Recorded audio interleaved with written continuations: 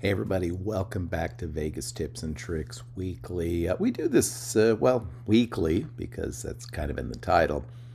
And we do it mostly to try to provide some good information for people visiting Las Vegas for the first time or the first time in some time.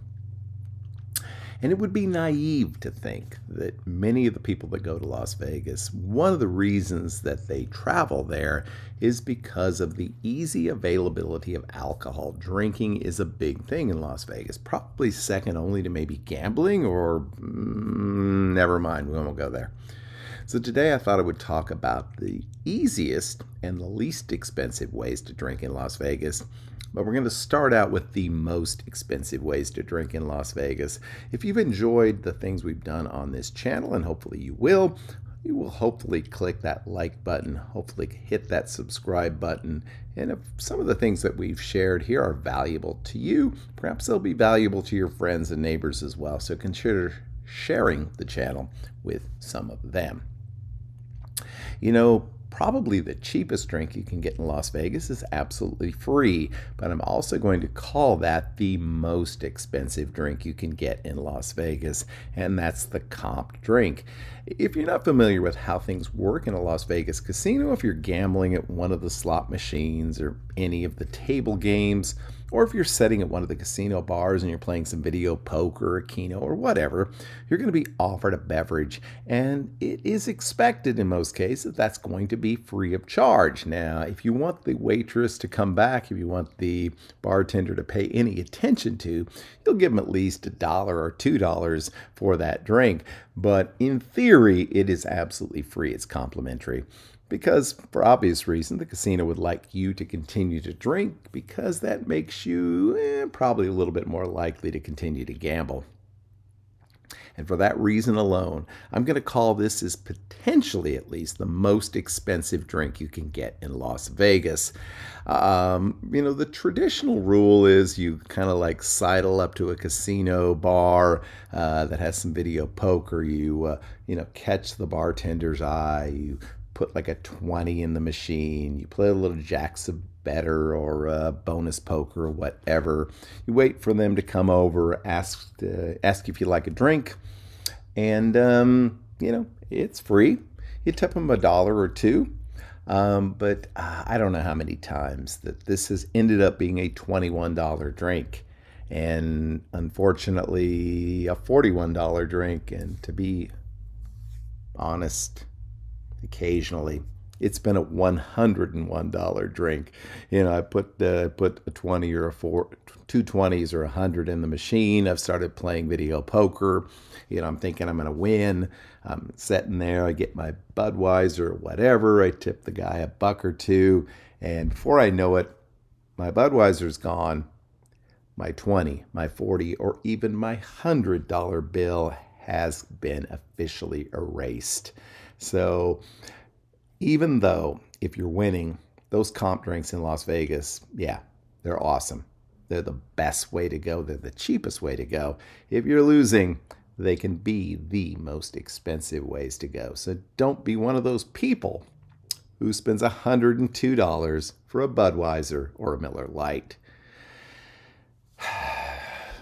The other thing that a lot of people do in Las Vegas, for obvious reasons, is check out some of the nightclubs. Some of the best DJs, well, I really don't know them personally, but I hear they're some of the best DJs, are in Las Vegas or are on some occasions in Las Vegas. And some of the biggest, most bombastic nightclubs anywhere are in Las Vegas. We've all heard of Rehab out at the old Hard Rock, which isn't there anymore. But MGM Grand and Aria and Cosmo and Caesar's Palace, Venetian, all of those places have had some of the most amazing nightclubs anywhere, whether it be a hip-hop themed club or an EDM club or whatever. They are among the most successful and some of the most upscale clubs you'll find anywhere in the world. And so that means even if somehow you manage to worm your way into one of these nightclubs for free, the drinks are gonna cost you. Now, if you're young and beautiful, which I am clearly not, you might be able to drink for free. But if you're kind of a homely dude like me, you get inside one of these nightclubs and the drinks start in the $20, $25, $30 range.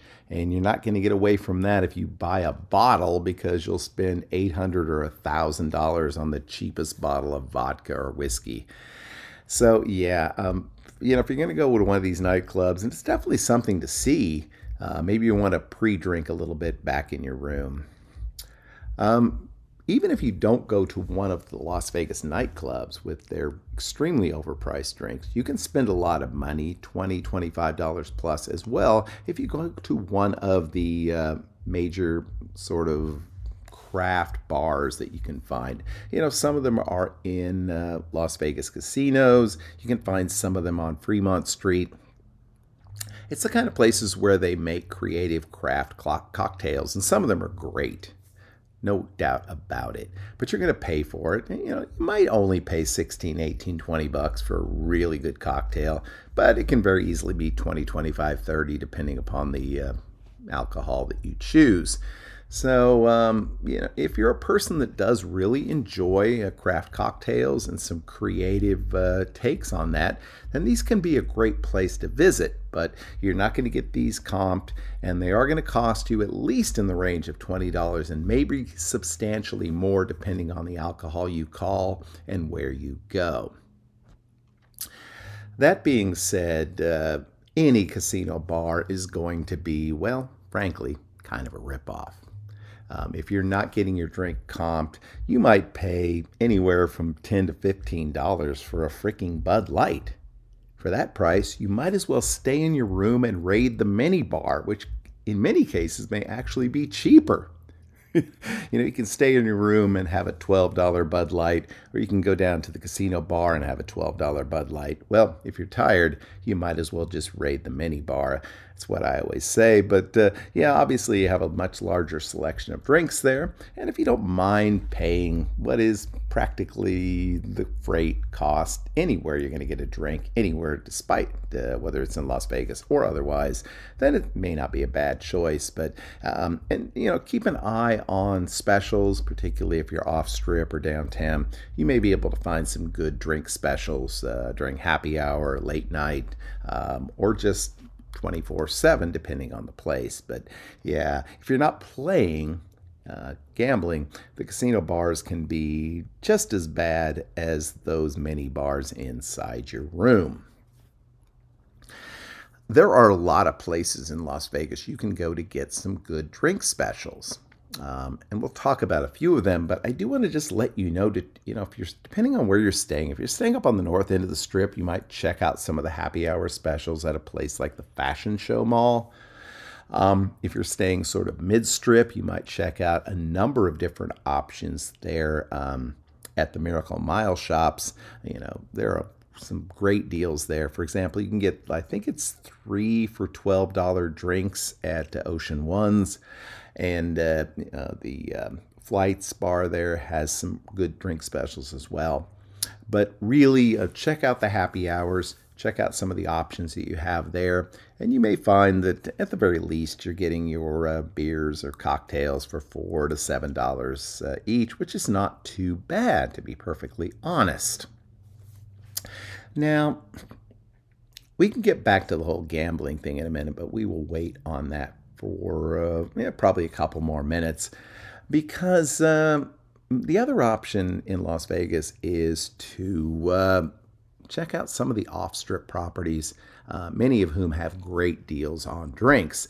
My buddy Mark, Pennies for Vegas, has done some great specials on this, but I'll try to review some of the most common ones.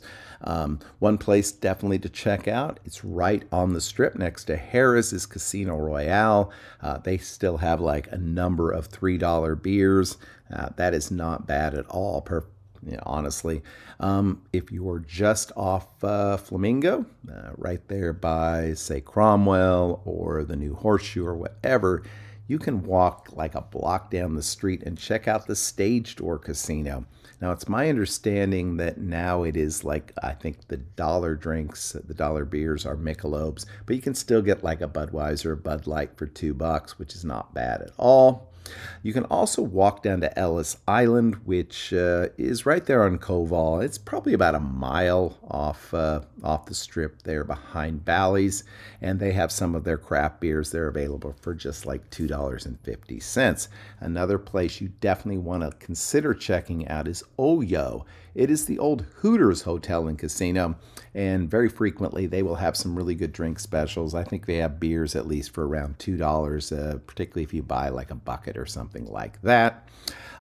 Another good casino option, potentially at least, is the Silver Sevens. They've had like 77-cent beer specials, at least during some sporting events. It's right on Paradise and Flamingo, just a little bit to the north of what's now the Virgin Hotels. It's not the nicest place in the world, but, you can drink cheap, then maybe it's worth dropping in. Maybe the cheapest way to drink and still stay on the Las Vegas Strip is simply to buy alcohol at one of the convenience stores. If you've never been to Vegas, you might be shocked at the number of Walgreens and CVS stores there are. I would say between the two of them, there must be 10 to 15 of these running up and down the strips and even downtown. Also, there's a little mini Target just to the north of MGM Grand. And the ABC store is also an option, whether it be downtown. I think there is definitely one at Fashion Show Mall and also at Miracle Mile Shops. You'll pay a little bit more here than you do at home, probably. But you can still get a decent deal on a 12-pack of beer or a bottle of vodka or whatever else you might be interested in drinking. Take it back to your room, get some ice, and you can load up before you even leave. And, of course, you can always get a glass or something and some ice and take it with you. That's one thing about Vegas. They don't really seem to mind what sort of alcohol you carry into any casino, as long as you're not breaking the rules with glass containers or that sort of thing. So, of course, the best deal of all of your drinking is to bring it with you to your hotel room. And there's two ways to do that, obviously. If you're driving into town, or if you can, manage to pack it into your luggage, you can simply buy your alcohol before you even get to Las Vegas. Or if not, you can, if you rent a car, or if you don't mind, using an Uber or Lyft or taxi to go to like a regular store. There's a Target not too far off the strip. There's a Walmart, I think, on Sunset, which is close to the airport. You go out there, you're going to get pretty much the same price as you would get anywhere else in the city. And hey, maybe it's worth the trip if you're the kind of person that likes to have a beer at 8 a.m. in the morning after you wake up. And who isn't? There's some other options, obviously. Just keep your eyes open, because there's always drink specials available if you do that. There was a time there was a bar at the old Flamingo Hotel there in Las Vegas where you could get beers for a nickel. Well, they don't do that anymore. I think they still do some pretty good happy hour deals.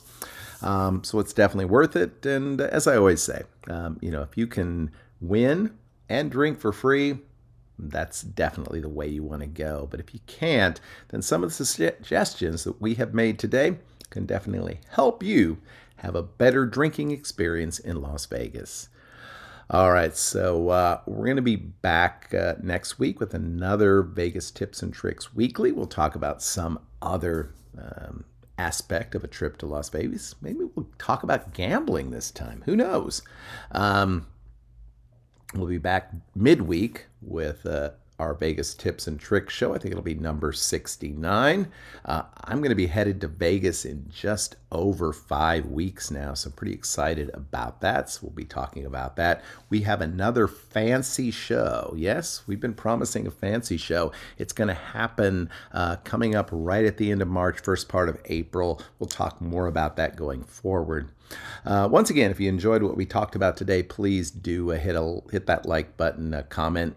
Let us know if you found any great drink specials in and around the Las Vegas Strip and downtown, because I know I would enjoy finding out about it. I think most of the viewers here would as well. We are considering, as we've talked to a couple of friends that thought it'd be a good idea, to take the audio out of some of these YouTube videos and post that as a new podcast. We haven't had a new podcast in several months, so let me know what you think of that idea. Most of what we talk about here does not have a lot of visual material outside of just looking at me. So let me know what you think about that. We might do that coming up in the weeks to come. Anyway, once again, thank you so much for watching today. Thank you so much for subscribing to our channel, and we'll talk to you again next week. Until then, have a great, lucky, and healthy week. See you all again real soon. Bye-bye.